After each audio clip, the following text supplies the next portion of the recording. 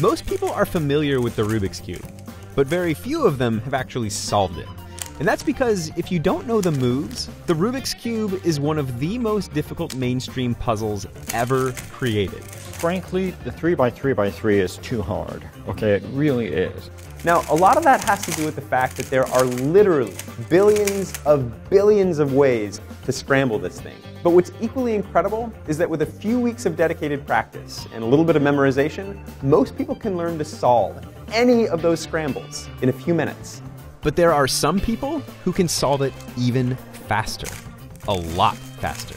They're called speed cubers, and the best of them can whip a Rubik's Cube into shape in well under 10 seconds.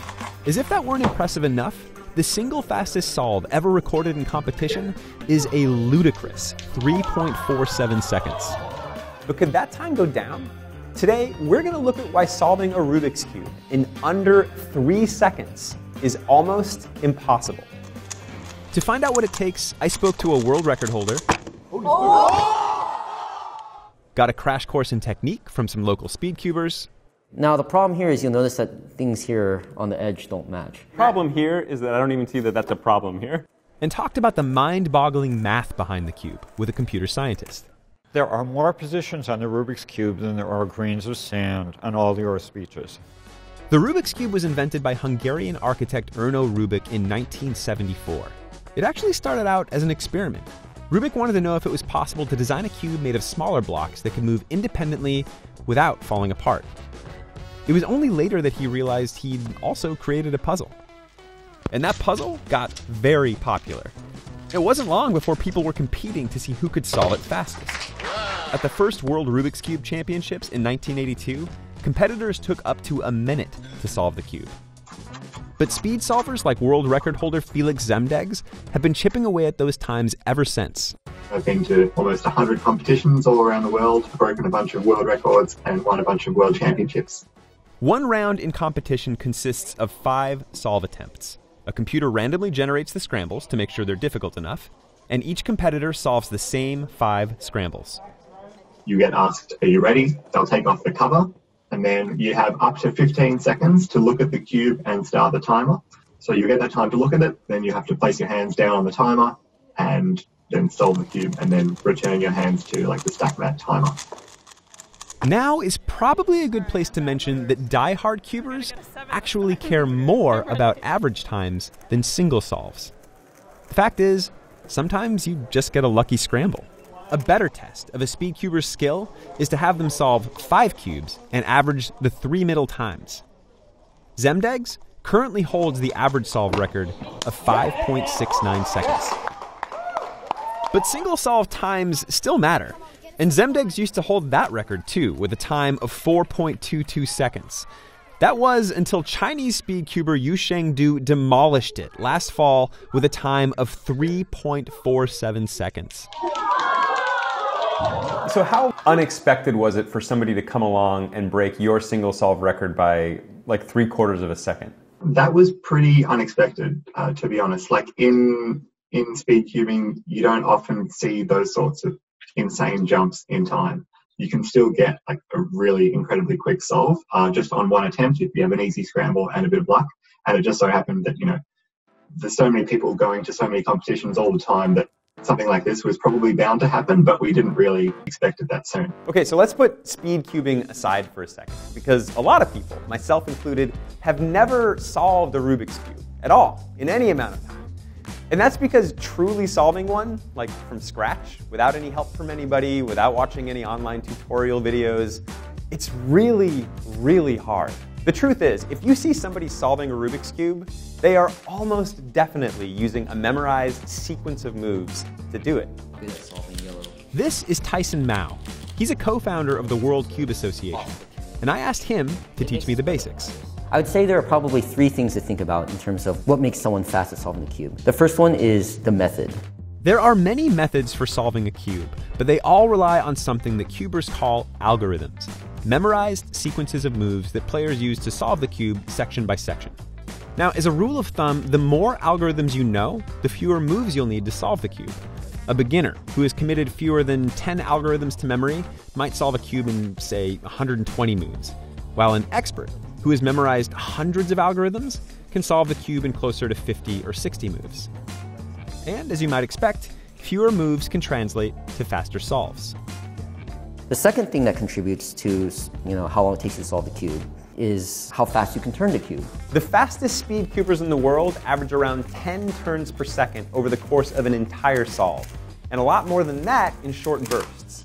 Take this 16-move finishing sequence, for example. It looks like this. 1, 2, 3, 4 with this ring finger. Whoa. 5, 6, 7, 8. And now you got to push back with this ring finger.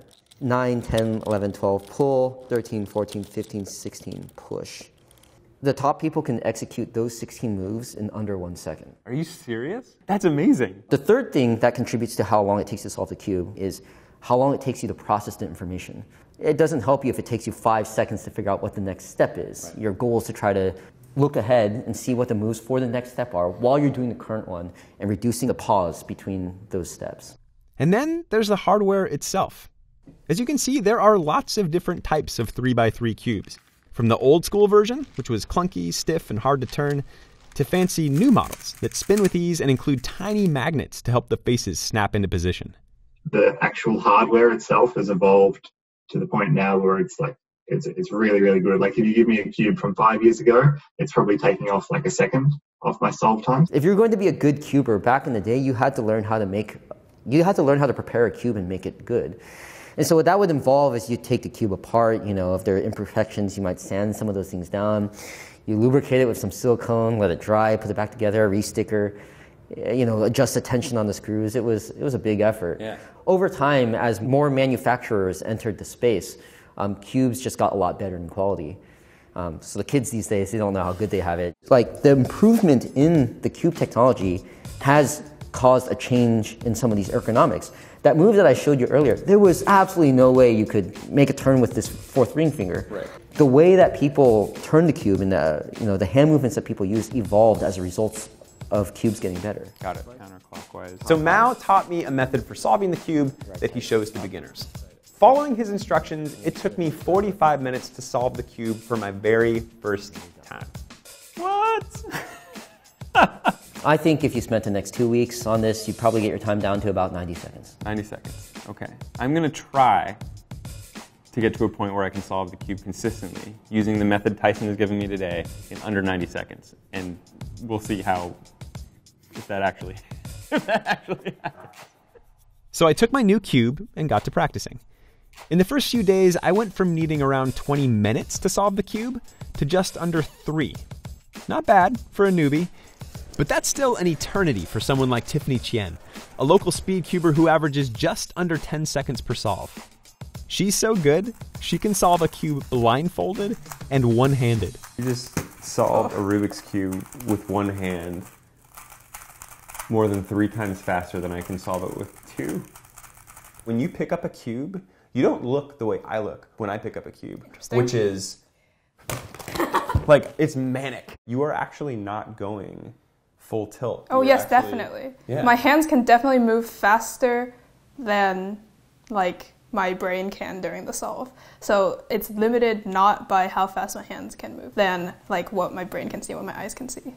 So are you exercising that kind of restraint throughout the entirety of the solve? So my strategy in competition is definitely to solve it as smoothly as possible, with no pauses.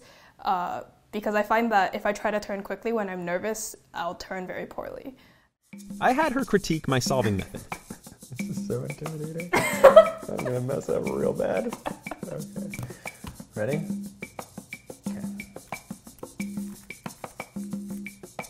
Oh no. That's the last step.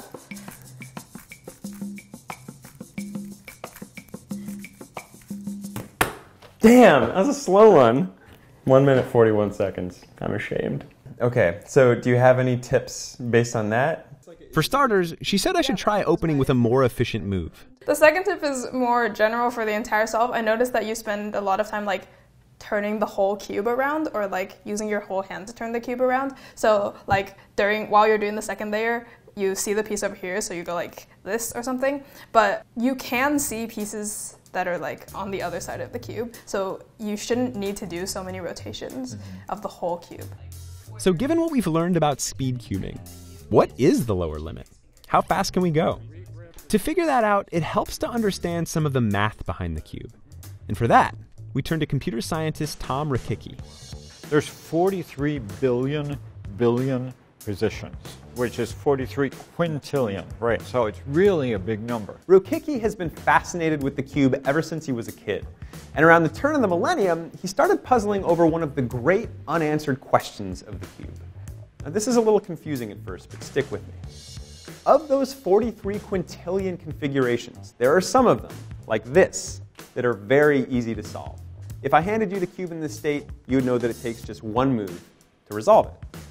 But most of the scrambles on the cube are a lot more complicated than that. So the question Rokicki wanted to answer was this. What is the maximum number of moves that would ever be required to solve the cube, no matter how scrambled it is? Mathematicians call that figure God's number, and it went unknown for more than 30 years until Rokicki and his colleagues figured it out. We used a really fast program with all sorts of clever tricks that let us solve about 1 billion positions a second. Wow. And then we used 1 billion seconds of computer time. Now, 1 billion seconds of computer time sounds like a long time, and really it is. Except for if you've got thousands of computers, it's a lot less. So what is God's number when it comes to the Rubik's Cube? 20. No matter how complicated this scramble gets, you are never more than 20 moves away from being completely solved. And it's usually less than that. Almost all positions require fewer than 20 moves. 18 is the most common. So your typical scramble you're going to get from your timer is going to take 18 moves to solve optimally. Now, you'll remember that the fastest speed cubers on Earth average about 10 turns of the cube per second. If you divide God's number, which remember is never more than 20, by 10 turns per second, and you get solve times of under 2 seconds. And look, here's proof that it is physically possible to solve one in that time. In fact, this robot can solve it in under 1 second. So from a purely mathematical standpoint, a sub 2 second solve by a human should be possible. There's just two problems with that line of thinking. First of all, just because a computer can quickly identify the fewest number of moves to solve a cube doesn't mean a human can match it. There's nobody out there that can look at this cube and say, I'm 18 moves from solved, and this one takes me to 17. That's just not something which humans can do. And second, even if a human could look at a cube and quickly identify the fewest number of moves required to solve it, there's no telling whether performing that sequence of moves would be any faster than their usual technique. That's because there can be a trade-off between the number of moves it takes to solve a cube and the speed at which you can execute those moves. Ultimately, solving the cube requires executing physical moves, and the faster that you can execute those moves, the less time it takes to solve the cube. But it's not as simple as minimizing the number of moves. It is not. Ergonomics and other things come into play. So one example is, this state, which you notice that there are 3 stickers here that are not solved. We call this case the U permutation. And originally when people were solving this, there was a 9-move sequence that looked like this, and this is how people solved the cube.